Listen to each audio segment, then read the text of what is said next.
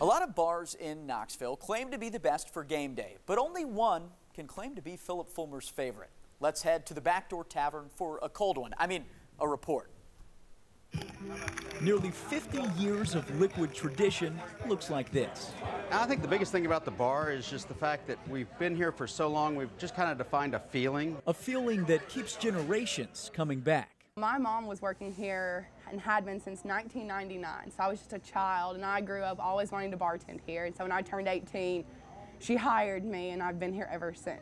With this much tradition, it may come as no surprise that when Garden and Gun magazine asked UT Athletic Director Phillip Fulmer to recommend a Knoxville bar, he picked Backdoor Tavern. I think it's pretty awesome. It just goes to show you how long this place has been here and how big of a part of the community it is. It doesn't matter if you're Peyton Manning or just an ordinary guy. You come in and people are going to treat you like an everyday person.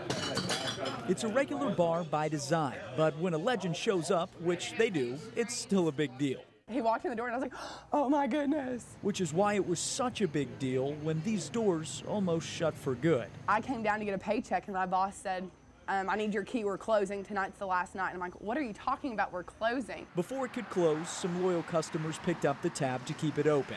And now Thunder Road's oldest bar rolls into another Saturday.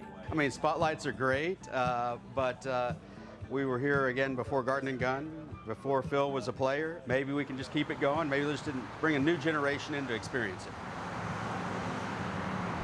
It was a fun crowd there. They told me that they know exactly what most of the regulars drink, but they weren't quite sure about AD Phillip Fulmer since it's been a while since he's been inside. But they did say that Peyton Manning always gets a Bud Light.